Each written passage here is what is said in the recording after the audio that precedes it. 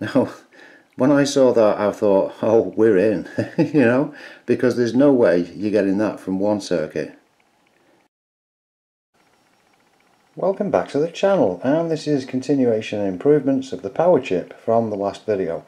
And as a quick overview, the idea is to take lots of oscillators that just has one positive connection and the rest are negatives, somehow shrink it all down at some point in the future to hopefully something that looks a lot like a computer chip. So the little pins on the bottom would replicate what you see there, and it become a portable, quite powerful device, if indeed I can get these to work properly. You can see now there's only about 3 running, and so I've got to change those out. I've got to change out the magnesium because you can't solder to it. And then what I'll try and do is to link them up and see if we can get all of them producing energy to go into a capacitor and make a decent output, and that'll be a really good step forward. So one step forward as well, I might be using these. I found this bucket of zinc screws, so I'm going to try soldering wires to those and get more of these running. That's the first job. Well, apologies for the lower lighting, but I'm actually surprised that these are indeed all flashing now. Not as good as with the magnesium, but with these zinc nails, these screws, it's actually working, and all 10 are running fine. So yeah, about 0.6 volts using a zinc screw and piece of copper, compared to about, was it 1.6 volts if you use clean magnesium. But these are reliable, and that's an important side. Alright, on to the next bit, the next upgrade. Here's just some closer footage of all 10 running.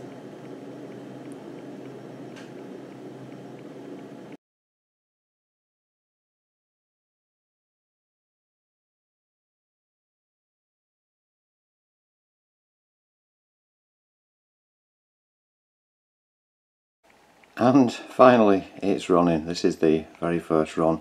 It seems to be about 2 volts from these 5 circuits, but you can see that blue LED is on there, and wow, it's been a little journey, and I'll take it into the other room now for better lighting and setup and tell you how it's connected. So now that it's back out onto this table, I can tell you what I've done, and unfortunately it is a mess, but you can see that I changed things around lots, so neatness wasn't going to be how I was going to do it. What I've got is, of course, I clipped off the LEDs, took the tops off them, so now we have on the left hand side of each is the negative, on the right hand side is the positive, so they're the usual connections to an LED. Instead I've got a diode on each one, and then a 22 UF capacitor, and all of those are linked in parallel, such that the output voltage, I'll show in a second, is around about 2.3 volts, and that's per row of 5.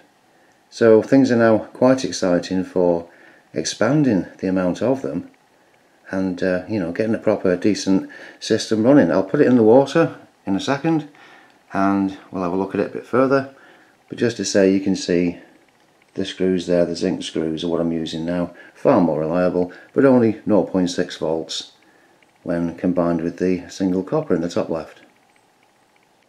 I'll record this being dropped in because it is quite interesting how it starts up. So I'll put the thing in the water. Those lot you can see immediately start to flash, but the blue LED begins to pulse. You can see it's on really quite well. If I try and shield some light, there we are, you see. Now, when I saw that, I thought, oh, we're in, you know, because there's no way you're getting that from one circuit. When you look at the output of the other LEDs there, this blue one is radically different, and that's with 5 circuits connected in this way. And now I've connected the meter, and you can see 2.36 is the voltage from 5 oscillators. So I am thoroughly delighted with this, and the next stage of which is to order more components and get a lot bigger system. But the 2.36 there, using just the single copper piece, wow, that is great. That's fantastic. And thanks very much for watching.